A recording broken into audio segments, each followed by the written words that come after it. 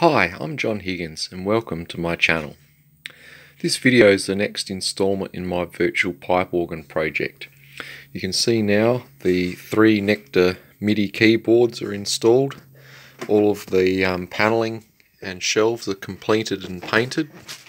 The audio interface is in position, and the final step was to complete the music desk. Now you can see the original music desk was situated here with these hinges, and if I hold it up for you, it originally sat in this position, and you can see the attaching screws where they were originally located. However, that was going to be too close to the top keyboard to work, so I decided to do some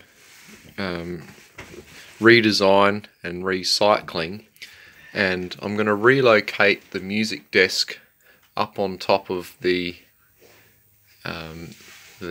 cover that closes up the whole instrument, which you can see as a triple hinged arrangement, and covers the whole instrument.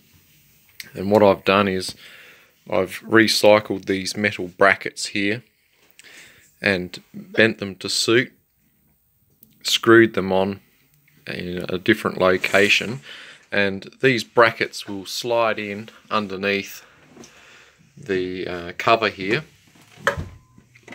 which enables it to be removed in and out of position whenever it's required.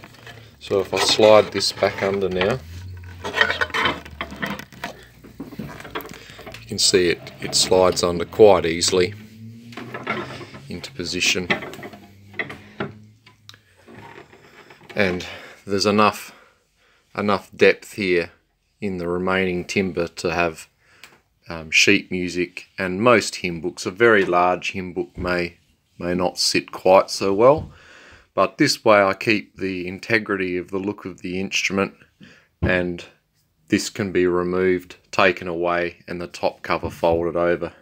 Otherwise, if I'd tried to make the original mounting locations work, there was no way it could be folded up without impacting or damaging the top keyboard. So that's the final step in the project for the manuals, which you can see the finished picture.